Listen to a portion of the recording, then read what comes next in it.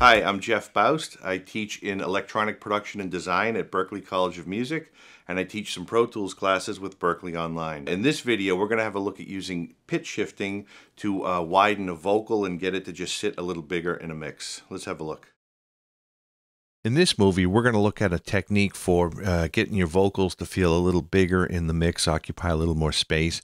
And this isn't just for vocals. This could be for, lead and melody instruments and that sort of thing.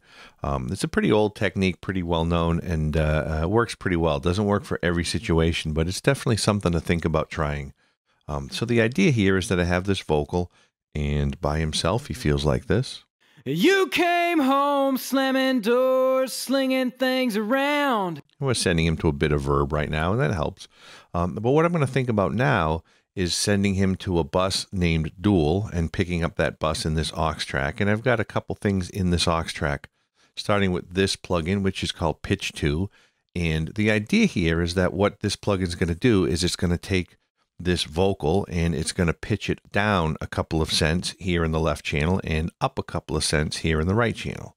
So it's just going to give me slightly pitch shifted copies of the vocal, one up, one down a bit. And you could go anywhere, up into the 20s or something like that for the amount of pitch change that you want to try. And so the idea is that now I'm going to have 3 copies of my vocal, my original vocal in the middle, and the left channel down a few cents and the right channel up a few cents. And I have the send pushed up pretty high here, so it's going to be pretty overdone. Just so we can hear it, it feels like this. You came home slamming doors, slinging things around. Heaven, won't you help me? What the hell's going down? Like so, and it's a pretty obvious effect, and you might have fun with that as well. But we might want to have it be just a little more gentle, a little more subtle. I'm not going to pull the send level down, though. What I'm going to do instead is pull down the return level. And the reason why is the Pitch 2 plugin does do some transient analysis here, and I really don't want it to keep changing the level of the signal I send to it so that I get consistent results as I'm listening. But here I'm going to go ahead and just pull down the return here, the aux track, and now a little more subtlety here. We'll start without, and then we'll add it. You came home slamming doors, slinging things around. Heaven, won't you help me? Like so. So that's a good start. But now I'd like to add to this. What I'd like to do is have a little bit of a delay applied to each of these signals as well. Now I could do it here within the plugin, but I'd like to get a little modulation going as well. So what I'm going to do is I'm just going to go ahead and add the mod delay here after the pitch plugin here. I have mod delay set up with just a couple of very short delay times, no feedback, a bit of low pass filtering to take a little brightness out of it, not too bad, like so. And then here you can see I'm modulating the delay times a bit here. So the idea is that in addition to having these 2 copies of the vocals pitch shifted, they'll also be somewhat delayed in time, and that delay will get modulated.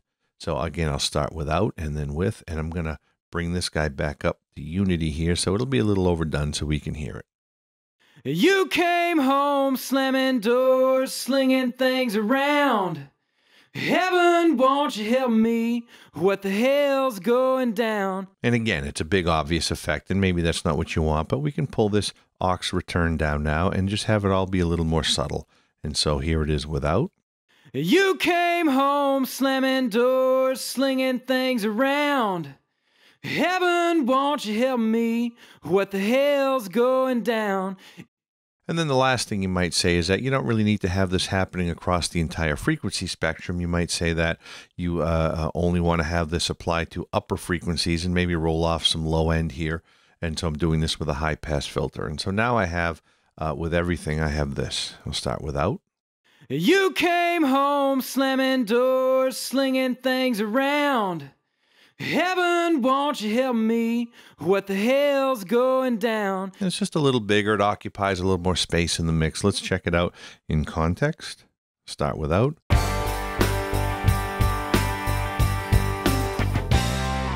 You came home slamming doors, slinging things around. Heaven, won't you help me? What the hell's going down?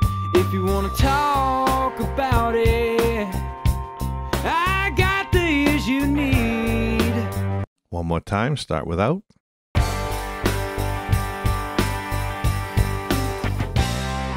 You came home slamming doors, slinging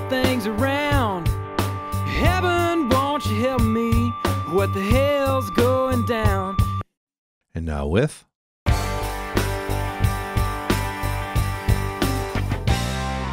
You came home slamming doors, slinging things around. Heaven, won't you help me? What the hell's going down? And then you can do things with this aux track return. You could put it into the same reverb as the vocal itself so that it also gets a little bit of a tail to it. You could do anything else you want as well. You could even automate the return a bit. So maybe in certain parts of the song, you accentuate this effect, and other parts of the song, not so much. So lots of options here. So this is a look at doing a little bit of dual pitch shifting here to a lead vocal. Again, pretty well-known technique for just getting the vocal to feel a little bigger and occupy a little more size in the mix.